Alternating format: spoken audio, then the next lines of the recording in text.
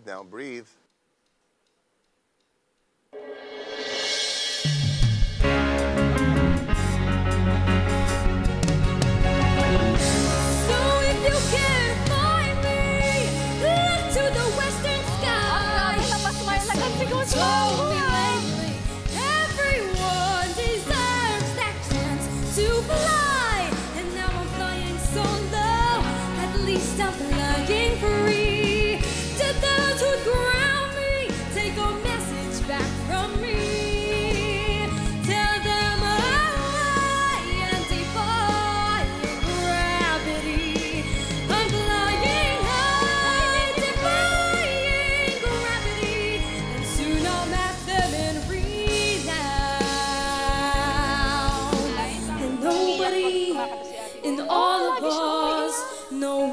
That there is or was is ever gonna bring me down.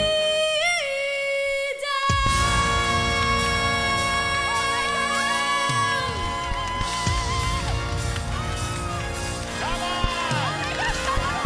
Bring me down.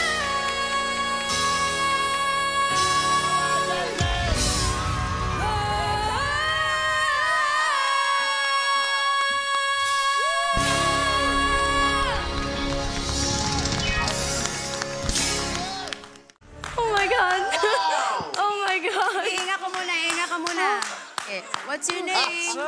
My name's Violette Sabrina, si Santa Cruz. Grabe. Pinili mong kanta. The moment it started, sabi ko na agad, napakalaking kanta neto na kantahin. Not even some of the most seasoned singers are willing to sing the song that you just did. Oh, that's a scary song. Ibig sabihin nun, napaka-ano mo talaga, ang tapang mo.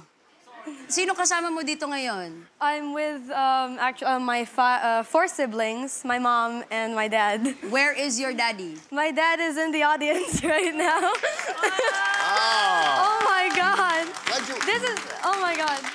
Hi, Daddy.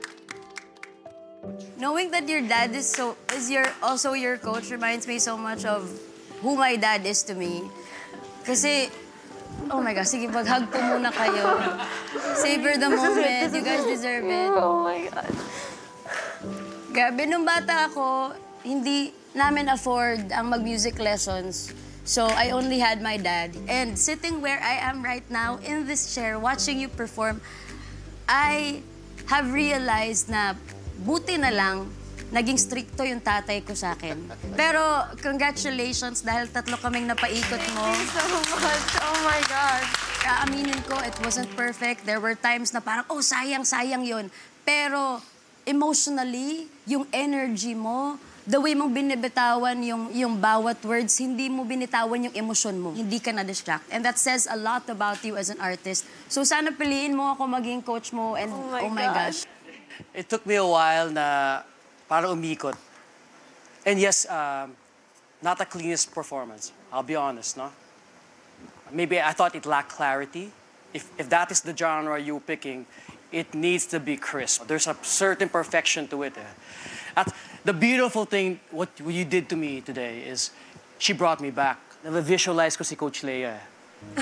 Like when these songs play, I see her singing it. I see her facial, para how she looks, how intense, how involved she gets into this, how she stands up. Yeah. You know what I mean? It's those moments, all those times where I was with her, going through my head. I hope, at least I can be a person that sort of helps you through that, no? There's nothing I can teach you. I think I just want it to be go down in history. Pag big star ka na, katulad ni Lea Salonga, Rachel Ann, all of the Filipinos have made it on the Broadway. I think you're gonna be one of them. You're gonna be the next, and I wanna be part of that. But I think that the communication gap that we have here is the fact that you speak so clearly. English. Your English is so good, but there's a language I know that you speak that probably your father and I can't speak. The Gen Z language. Oh. Could you help me with that?